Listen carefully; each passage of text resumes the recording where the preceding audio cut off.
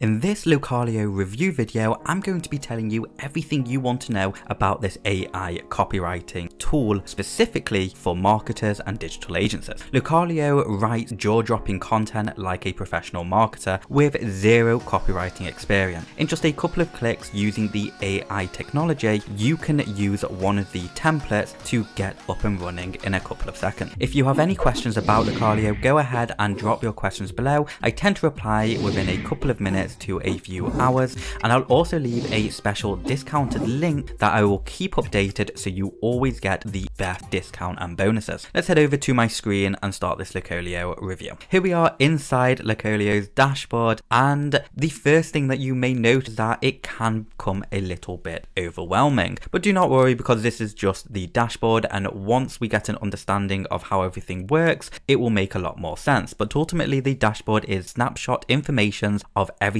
else that's going on inside your portal area. On the left you have your main navigation where you manage everything and create new templates. At the top right you have your support feature, your notifications, account details, and if you're not keen on the design you can toggle this button here which will change it to dark or light. Personally I like the darker look, so we'll use the darker look in this video. I'd always recommend to start off with the introduction video, which is just under 3 minutes in length, which will show you how to get started. Also, by clicking on the video training button, we'll present 4 different videos, each one with a specific task in mind. This one even guides you on how you can start earning with the platform in your first 7 days, and then it goes into more techie areas like workflow of automations, how to get better results out of the platform, and using the long form editor. Each video is less than 10 minutes in length and is really quite insightful, so definitely give that a watch before you start playing with the software. So we'll start off in the clients area. This acts as a little CRM area for you where you can list your clients by clicking add client, and then you'll fill out all of the general information here. Filled out those fields, it will show the new client listed here. You can add content to their profiles, edit them just like this, or delete. Now you might be wondering what add content means, but we'll get to that shortly. It's to give you the most practical way of using this software, and I don't want to overwhelm you with everything. If you click on the view content, you can see all of the stuff that we've generated for this particular client. Moving on to the template section, this is categorized into multiple fields, but we'll go ahead and select the most popular one. So these are the most popular services that the platform recommend you offer to your client, but you can see they've actually got 164 templates that quite frankly is more than enough for services to add to all of your clients. They've even got a lot of new templates for newer social platforms like TikTok, but ultimately for any sort of physical or local style business, they've basically got a template for you, which is really nice. Let's go ahead and do a YouTube ads headline. Now you have 2 choices here. You can select one of your client and it will pre-populate all this information here, or you can enter something separate like a product name and leave this area unfilled. We're going to go ahead and search for a client, and we're going to do pizza place. That automatically filled everything out, and on the right you'll also notice that there's a video which will explain further about how to use a section. So convenience all the way is something that Localio has focused on. If you have not used the search client, you can also save this information as a client as well if you manually fill it out. Underneath it you've got the add tone of voice, and you can select from all of these tones. We're going to go ahead and do passionate. You can decide what language you want. As I only speak English, I'm just going to go with English. And you can decide if you want it to be formal or not formal. You can decide how many blocks you want it to generate, which is how many different spins of this text it will reproduce. But we're going to go ahead and do generate AI. And now you can see it's generated the 3 templates, which we can either save, flag it to say it's not good standard, or delete it. You can also duplicate it, and then on the gear setting you can edit it further, translate it, or check for plagiarism. With one-liners like this, the plagiarism check is never really recommended, but we will go into plagiarism further in this video. Creating workflows is perhaps one of the most exciting bits of this software, and is where I think the USP for Localio really is. Go ahead and click the create workflow, select which business you want to talk about. So we're going to go ahead and do pizza place and do next step. Now, because we've just selected our client, we don't need to manually fill anything because we've already done it. So it automatically populates this field for us, and you can add multiple descriptions if you decide. Go ahead and do next. Here's where the convenience really comes into play. You can select up to 5 templates for your client to generate text about. So if you're doing a Google package, you can do Google business profile description, Google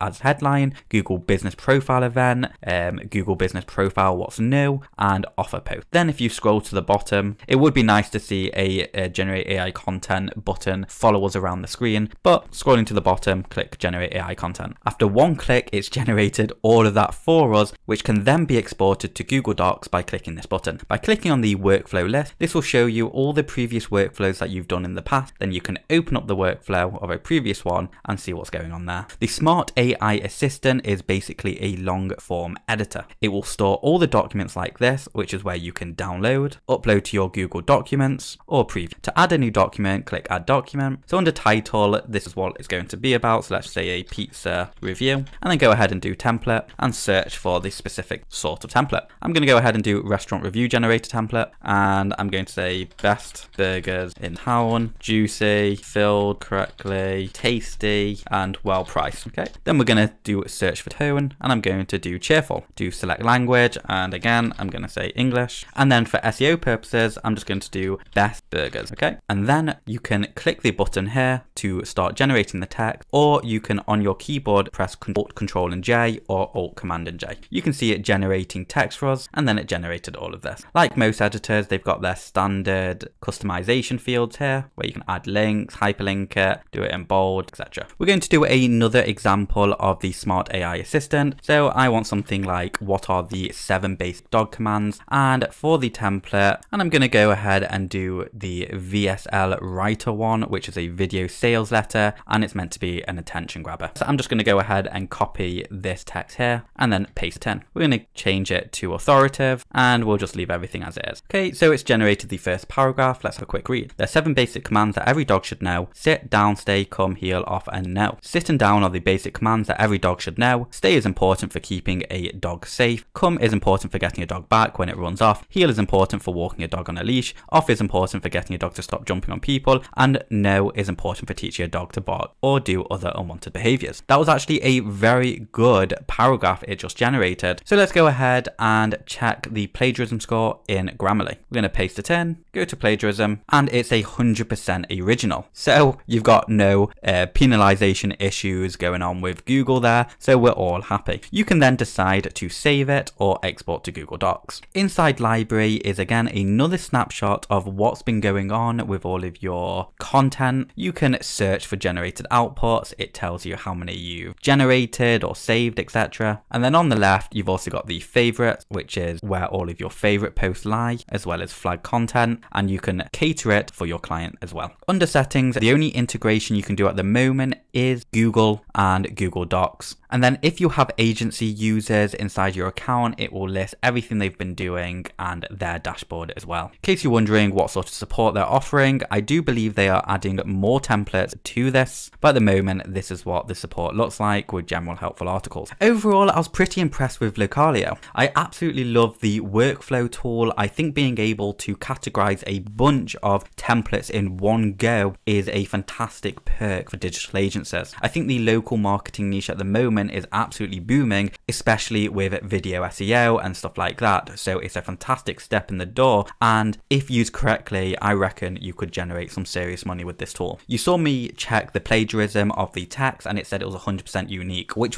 is pretty good. You saw me run the text through a plagiarism checker, Grammarly's premium plagiarism checker, which is one of the best, and you saw it got 100% unique score, which is really good considering how well the paragraph actually read. Overall, for a brand new tool like Localio, it's done a really good job of streamlining a lot of things. Would I recommend this? Yeah, I think I would. Thank you so much for watching, and I'll see you next time.